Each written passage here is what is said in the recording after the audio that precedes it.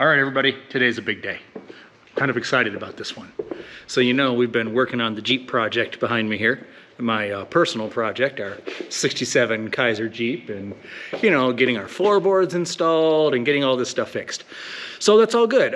If you watched the previous in the series, you might have seen where I repaired the bed that used to be right there in the shop. That bed is now out there. So what I did yesterday, we had a great day here, great weather, so I took it out and I sandblasted the entire bottom of the bed. And I didn't go to metal, I just wanted to abrade the surface so we can get it ready for paint. And this was all in preparation. So remember, I'm a machine shop and fabrication shop, we don't paint, okay? This is something I'm doing personally for my truck, and this truck is gonna be a woods truck, all right? It's for riding trails, going over rocks, it's not gonna be a show truck. So functionality, but I just don't want it rusting out. Okay, so with all that said, sandblasted yesterday. Today, we're gonna prime the bottom of this guy. And we're gonna prime it using Rustoleum rusty metal primer. We're gonna spray it, and we're spraying it outside. So the big reason today is such a big day is that it rained like crazy last night, but it's supposed to be almost 80 degrees today. So we have all the dust being kept down. So I'll be able to wet down the lot here and spray the primer on the bed, and we're doing the underside, so not that big of a deal, but we're gonna spray the primer on the bed and have it done, so then we can turn it over and prime the other side. Once I get it in primer, right, we'll be able to put some paint on it, yes, but I can get it out of the shop. The main reason it's been sitting on the floor is it's been all winter long. I don't have a paint booth, I don't wanna build a paint booth, and I couldn't get it outside to paint it. So now we have the day. 80 degrees today, rained like crazy last night. So we're gonna get it out. First thing we're gonna do is pressure wash it.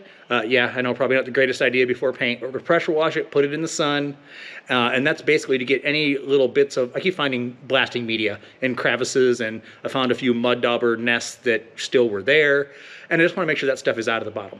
So we're gonna stand it on end, basically, pressure wash it, let it dry in the sun while we get the paint mixed up and get all that stuff ready, and then we're gonna shoot the primer. So let me go and get positioned for all this stuff, get the bed set up, the whole deal, and we'll come back with probably a time lapse on this one. All right, thanks everybody.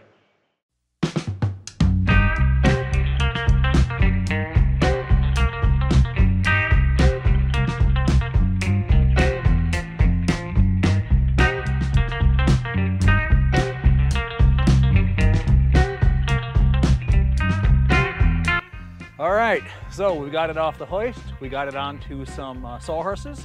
I'm gonna go over and start the spraying process. I'm probably gonna take the can and brush inside some of the harder to reach areas, the internal areas where I can't get the sprayer up into, and I'll do that first. But what I wanted to cover is the primer that I'm using. See if you can see this.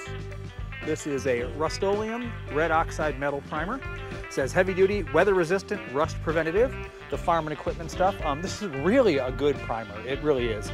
I don't know that I'd do it like on a classic car restoration, but quality for outdoor components, it's a really durable, great primer overall. And they have instructions for thinning it, which is nice. It can spray anywhere from 25 to 60 PSI, I think it said. 15% acetone. So you can thin it out to 15%. And I was really surprised. This primer's very thin. I probably could have sprayed this without even thinning it, but what I wanted to do was have a hotter primer. I wanted a quicker flash. I didn't want to wait all day for this to dry. You know, it is going to be almost 80 today, but that's the peak, you know, so we're probably 60, 65 right now. So we'll go ahead. I'm going to get the can over there. We'll get it opened up. We'll get a brush, brush some of the interior pieces, and then we'll start spraying. So I'm probably going to reposition the camera for that. We're kind of far away over there, and let you guys get a better view. So I'll go ahead and get this part started and move the camera, et cetera, et cetera. So.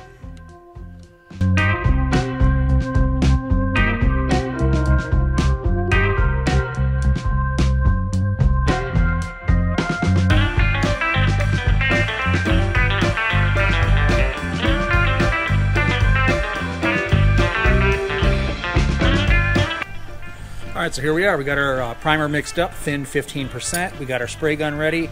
We're running a 1.4 tip. The PSI I haven't adjusted yet. We're gonna basically shoot on this paper and see what we end up with. So let me go ahead and grab that. And one of the things I like to do is I start with acetone first when I'm adjusting my fan spray. It gets me really close without wasting a lot of paint. So let me go ahead and grab some of that, and we'll do that to get it dialed in from the beginning. Then we'll switch to the paint, and we'll dial that in for the last little bit.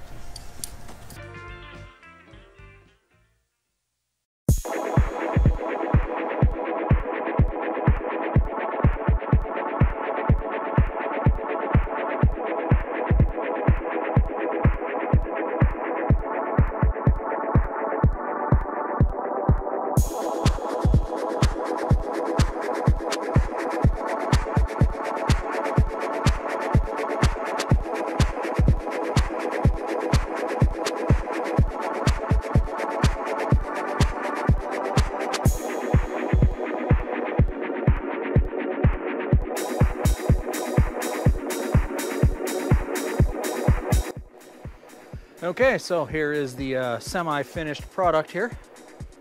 Overall, the paint laid down well. The primer did. You know, I used a cheapo Harbor Freight gun, so that is what that is, and we did it outside, so that is also what that is. And I'll show you what we did with that. Is there's some dirt over here, but you can see it's on the surface. It's not actually in the primer itself. That just kicked up while we were going. What I'll probably do when we paint the top, the other side, is wet down all of this area. That way we don't have dust kicking up right near here. But overall, the primer came out pretty nice. Hope it comes out on camera.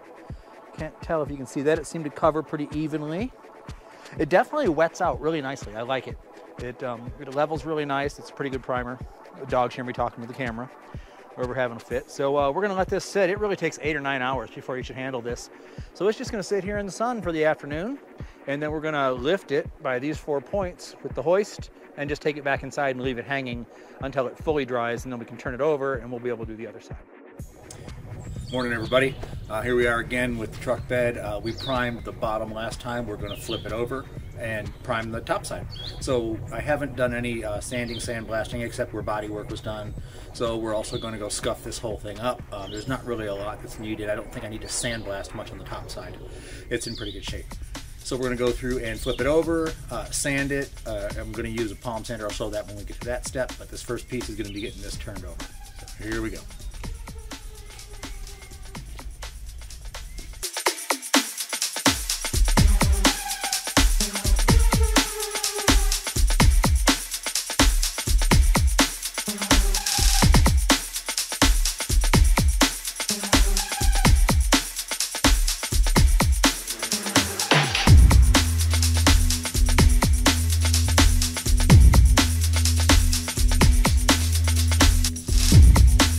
Okay, so it's getting a little warm with the jacket on, but it's still pretty cool here. But here's what we're going to do. I got my palm sander, and basically it's all flat surfaces on this thing, and all I'm really doing is roughing it up so the primer will stick to the other surface.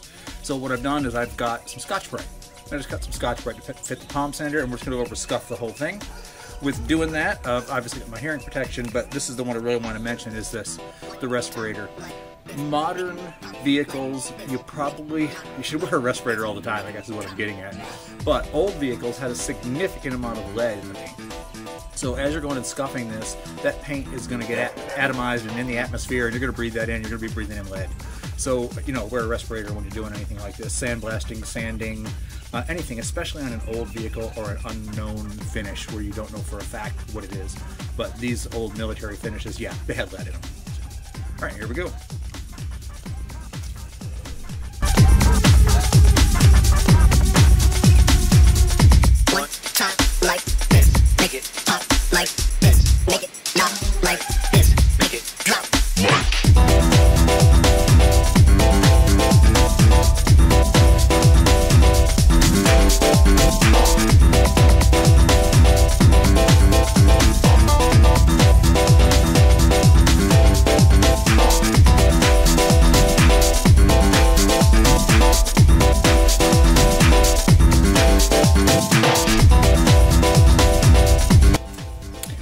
All right, there we go.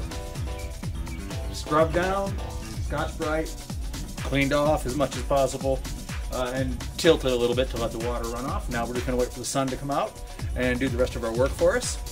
And once that happens and it's dry, we're gonna shoot some primer on it. And this piece will be ready to at least be in storage outside the shop. We'll tarp it and put it off to the side for now. But that'll be a big amount of space back in the shop. All right, so here we go. I'll pause this and come back when it's dried out. All right, so as you can see, we've tilted to let the water run off.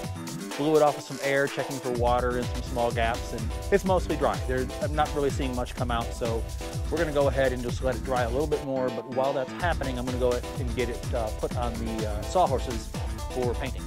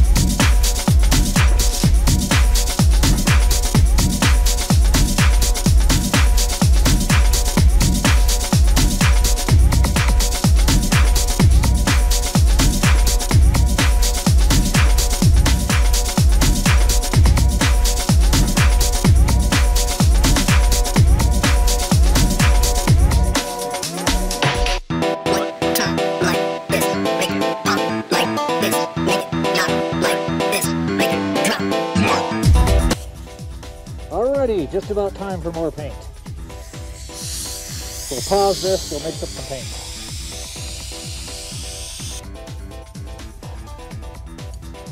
There we go, quick 2 minutes, got some more primer mixed up. Let's go hit it.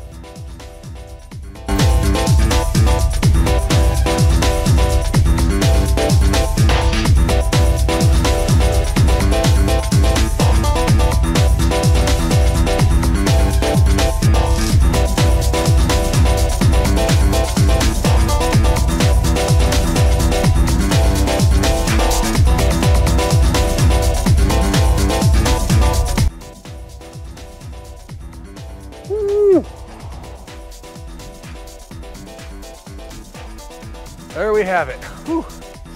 One primer to bed. So, step one of 600 million steps. So now that we've got it in primer, once that dries, we'll be able to put a tarp over it, store it outside for a little while just to get some more room back in the shop.